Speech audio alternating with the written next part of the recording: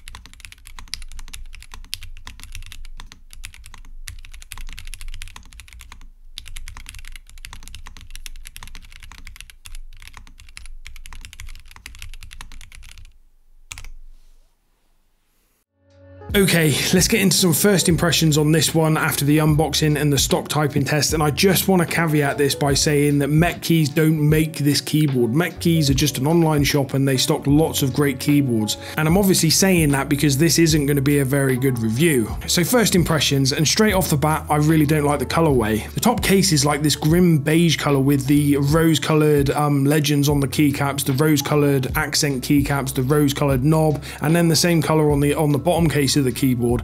But for me, the colorway just doesn't really work. For me, if you're going to go with a color like beige on a keyboard, you may as well kind of lean into that aesthetic and go for like a retro colorway, so like grays, whites, you know, blacks on top of that to give it like that retro look.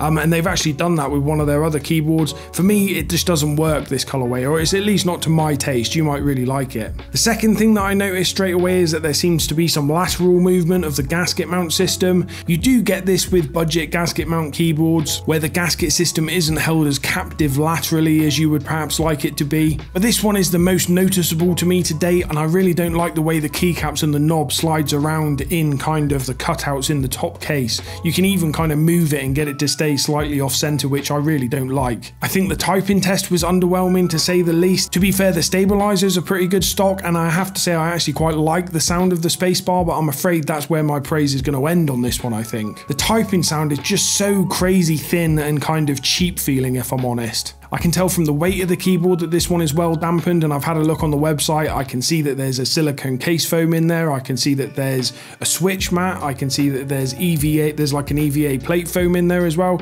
So the weight of the keyboard obviously comes from all that dampening. And with all that dampening and the switch pad already being in place, I really just don't hold out much hope for this one. I can't imagine the Gateron G Pro 2.0 whites are doing this keyboard any favors. I'm really not a fan of the G Pro 2.0 lineup of switches, especially the light linears. And the same goes for the keycaps really. When you take the keycaps off and have a look at the quality of them, they look like perfectly good quality for a key, especially for a keyboard of this price.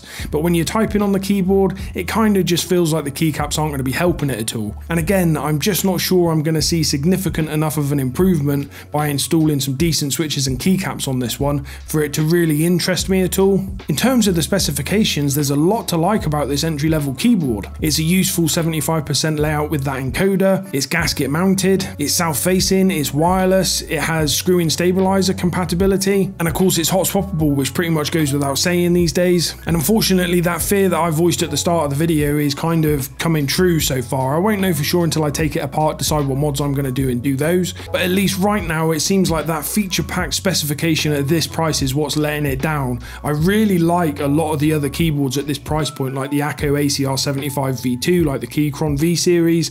Those keyboards leave off with the hardware and stuff for wireless capability, and they seem to really focus on the quality and materials, which gives you a good typing experience. I'd much rather have that than this, which appears to be feature packed, but it doesn't really do anything very well, and it's not really that nice to type with. But these are just my first impressions off the unboxing and the stock typing test. We're going to put our best foot forwards, and we're going to get this one apart and see what's inside there, so as we can get a feel for what modifications we want to do and the quality of everything. As usual with gasket mount keyboards, we just remove the 8 case screws from underneath and lift off the top case.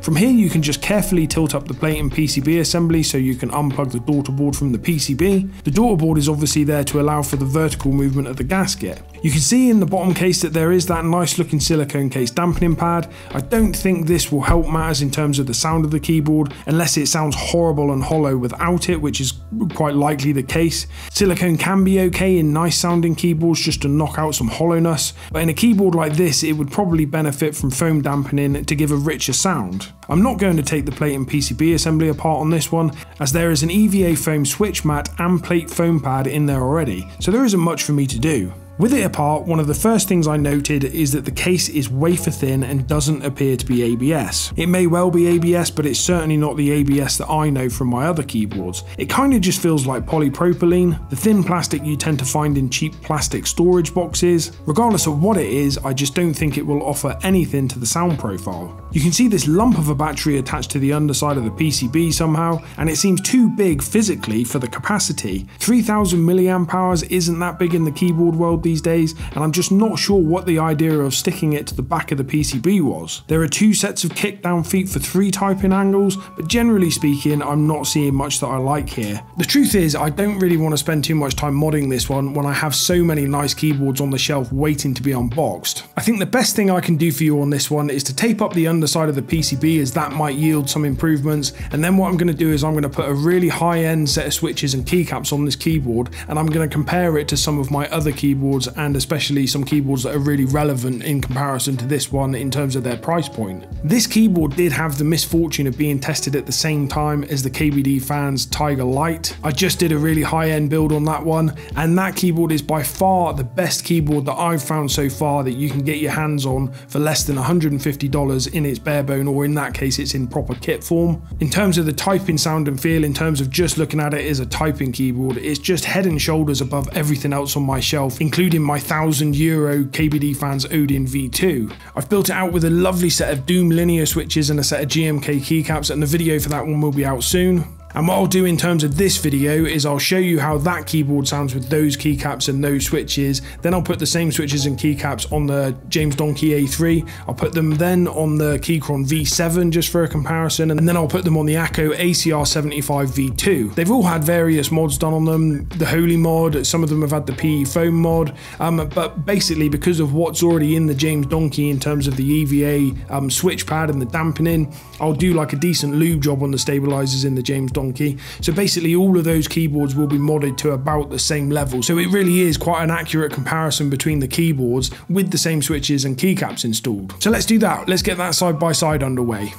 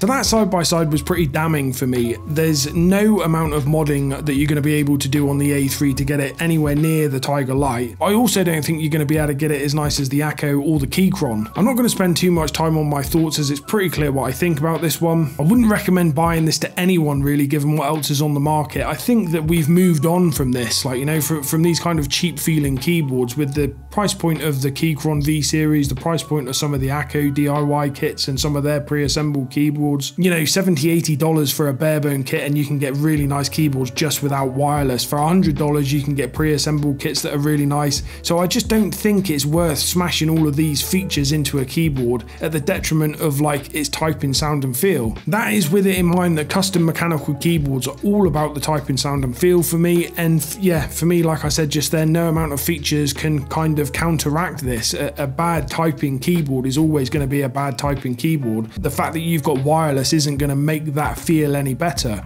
Of course, I say all that as quite a seasoned keyboard enthusiast at this point. I've got some pretty high-end and nice keyboards in my collection, just happened to be testing the Tiger Light, which is one of the best keyboards I've ever used at the same time as this one. But to be honest, I'm usually really impressed by the entry-level keyboards that I've tested, especially over the last 12 months. As I've already said 100 times in this video, the Keychron V series are excellent keyboards, the entry-level Akkos are excellent keyboards. So the JamesDonkey has some really stiff competition in this category, and for me, it's just languishing at the bottom of the pile, I think. I don't like to leave it on a negative point like that. I can normally find with the other budget keyboards that I test, I really do enjoy using them, but this one, it just didn't do it for me. But it is just my opinion, and I will also just say that Metkeys just sell this keyboard. They don't make it. I just want to re-emphasize that. I still really like Metkeys as a shop, but this is how it goes with keyboards sometimes. I'm just not impressed with this one particularly.